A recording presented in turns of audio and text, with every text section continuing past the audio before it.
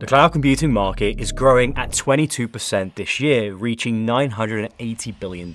It's one of the fastest growing industries in tech, projected to exceed $5 trillion in the next decade. Now, this explosion is creating unprecedented opportunities for anyone looking to break into the industry. And if you're considering a career in the cloud, then you've probably found yourself stuck between these two different paths: cloud engineer or cloud architect. The question is, which one should you choose? And is the conventional wisdom about these career paths actually setting you up for failure? I'm Suleiman. I've worked in tech for a decade and I run my own cloud security consultancy. Now, through my academy, I've helped more than 500 students learn cloud and AI with my first principles blueprint for engineers. I've personally worked in both of these roles, so in this video, I'll reveal what they involve, the skills that you need, and the salaries that you could expect, because by the end of this video, you'll know exactly which path aligns best with your own personal goals. Now, before we dive deep, I need to clarify something. There's often confusion about what these titles actually mean. Cloud engineers are hands-on implementers. They are actually building and deploying cloud infrastructure. Cloud architects focus more on the design side of things. They're architecting the systems that cloud engineers will then go and deploy. Now, you may have heard of a solutions architect as well. They focus more on the high-level business strategy. In terms of career progression, it typically looks like this. You go from cloud engineer to senior cloud engineer to cloud architect,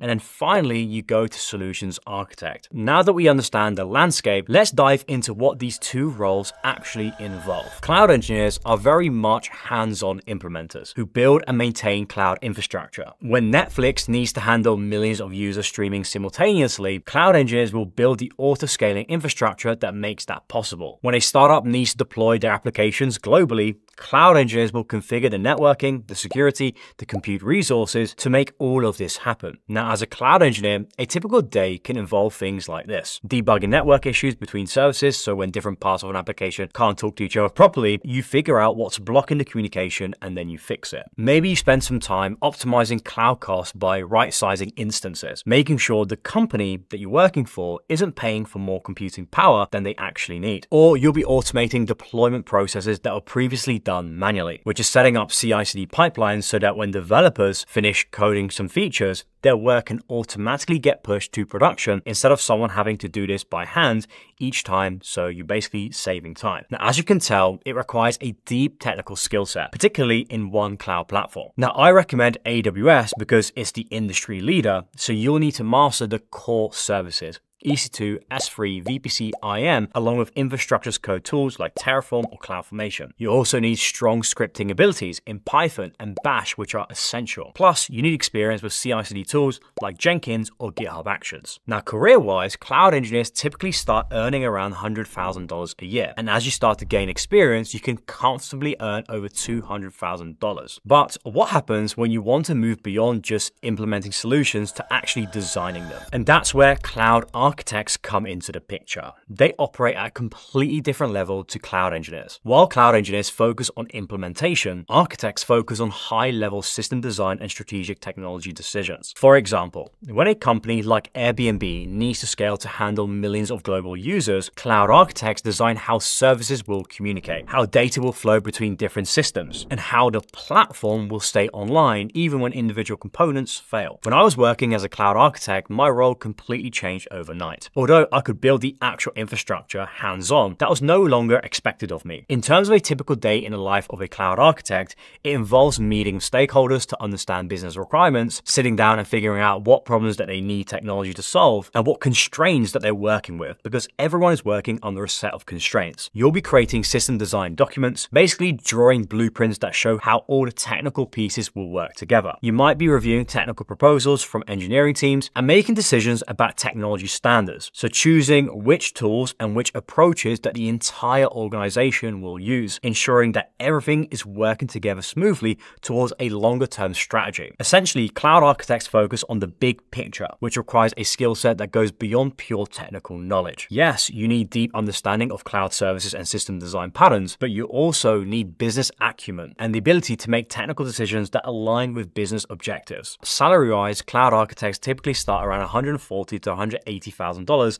and experienced architects can earn anything between $200,000 to $300,000 at large companies. Now, Here is something critical that many people don't understand about this career progression. You cannot become a cloud architect without first being a cloud engineer with hands-on implementation experience. Now, I know there might be some people on YouTube that tell you they were a cloud architect or they are looking to become an architect first. But when you see things like this and you hear things like this, you have to think logically so it makes sense. How can you design solutions if you've never implemented anything yourself? How can you understand the practical constraints and challenges if you've only worked with theoretical concepts? When I was working as a cloud architect, my background as a cloud engineer was invaluable. I could spot potential problems in architectural designs because I had debugged similar issues in production. I understand which solutions look good on paper, but which one would be nightmares to maintain in production environments and how it would work operationally. Most importantly, when I presented architectural designs to engineering teams, I had the credibility because they knew I'd actually built and maintained similar systems.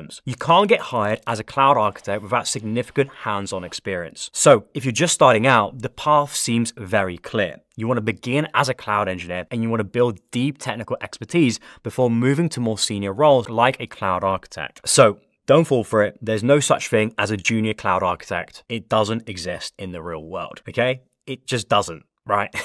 No one is hiring real junior architects and assigning them to clients so they can make big strategic decisions. And trust me, I know I've worked with many organizations from Fortune 500 to startups to government agencies. But anyway, this traditional linear progression is being disrupted by something most people haven't even noticed yet. Because there's something happening in 2025 that's fundamentally changing these traditional career paths. Now, the boundaries between a cloud engineer and a cloud architect are slowly dissolving. And a big driving factor of this is AI. Companies are realizing that engineers can be way more efficient today and get more done with way less time. So naturally, they expect you to have a more well-rounded skill set. So this is creating opportunities for a specific type of engineer. Let me explain. When I look at the most successful people in tech today, Elon Musk, Jensen Huang, Sundar Pichai, Satya Nadella, these big-time CEOs, they all have one thing in common. They are all what I call technical leaders. They understand technology deeply enough to make strategic decisions, but they also understand business and implementation realities. Take Elon Musk as the perfect example. Now, whether you like him or not, before becoming the CEO of Tesla and SpaceX, he was hands-on engineering. At SpaceX, he taught himself rocket engineering and was personally involved in designing the Falcon 1 rocket. At Tesla, he understood both the software and the hardware engineering and the challenges of electric vehicles. This true engineering background is exactly why he can make strategic decisions that other CEOs simply cannot do. When SpaceX needed to reduce costs, he understood the technical constraints well enough to give specific engineering solutions like reusable rockets. These guys are no longer just visionaries. Long gone are the days where CEOs of big tech companies